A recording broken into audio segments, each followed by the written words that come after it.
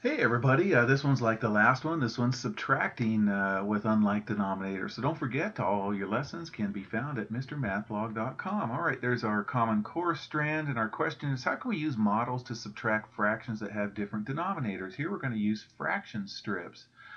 Okay, so Patrick fills hummingbird feeders with 3/4 cup of sugar water on Monday. He sees that 1/8 cup of sugar water is left on Thursday. So how much sugar water did the hummingbirds drink? Well, that's a lot of sugar water, isn't it? So we're going to use fraction strips right here, and we're going to find what is 3/4 minus 1/8. So we're going to place 3 1/4 strips under one whole strip, and then we'll place a 1/8 strip under the 1/4 strips, the three of them right there. Okay, so let's go ahead and do that right here. So there's 3 1/4 strips under the hole, and then there's 1/8 under the 3 1/4 strips right here. So we're interested in this little area right below that because we're going to subtract those two. So this would be the difference right here. Difference meaning subtract right there. All right, so what we're going to do now is find fraction strips all with the same denominator that fit exactly under the difference 3/4 minus 1/8. And if you have your fraction strips, you just start seeing which ones will fit right there. Hopefully you can see another 1/8 will fit right here and just cover it, go right to that right there. And so we can put other 1/8s right there, and another, and the 1/8 will fill up that difference right there.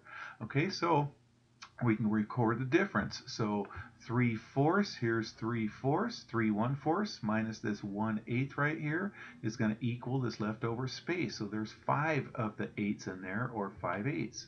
Okay, easy enough. So the hummingbirds drank 5/8 cup of sugar water right there. All right, so how can we tell if the difference of the fractions is less than or greater than 1? Well, that's easy enough. Since this extra space right here that shows the difference is less than the whole strip, then it's going to be less than 1. Okay, all right, so describe how we can determine what fraction strips, all with the same denominator, would fit exactly under the difference, and what are they? All right, well, since 1/4 is a multiple of 1/8, then we used 1/8 strips to fill that space in the difference right there, okay? So 4 times 2 equals 8. So since it's a multiple of 1/8 right here, then we can put the 1/8 fraction strips under there. Explain whether we could have used fraction strips with any other denominator to find the difference, and if so, what is the common denominator? Well, this one was kind of hard to see, and I had to dig deep for this. But the 16th fraction strip also worked underneath there. If you have 16th strips right here, okay, they would fit. In fact, there's 10 of them that would fit right here underneath right there, that difference. So here's the difference right here. This is our original difference, and there's 10/16 right there, okay?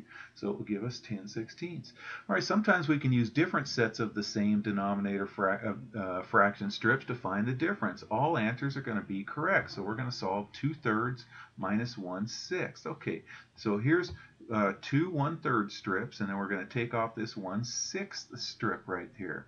Okay, well, here the easy one is to put another 1/6 right there. Since 1/3 is a multiple of 1/6 right here, then we can go ahead and fill it up with 1/6 strips. So 2/3 minus 1/6 is equal to 3/6, because it would fill up these three right here would fill in that space right there.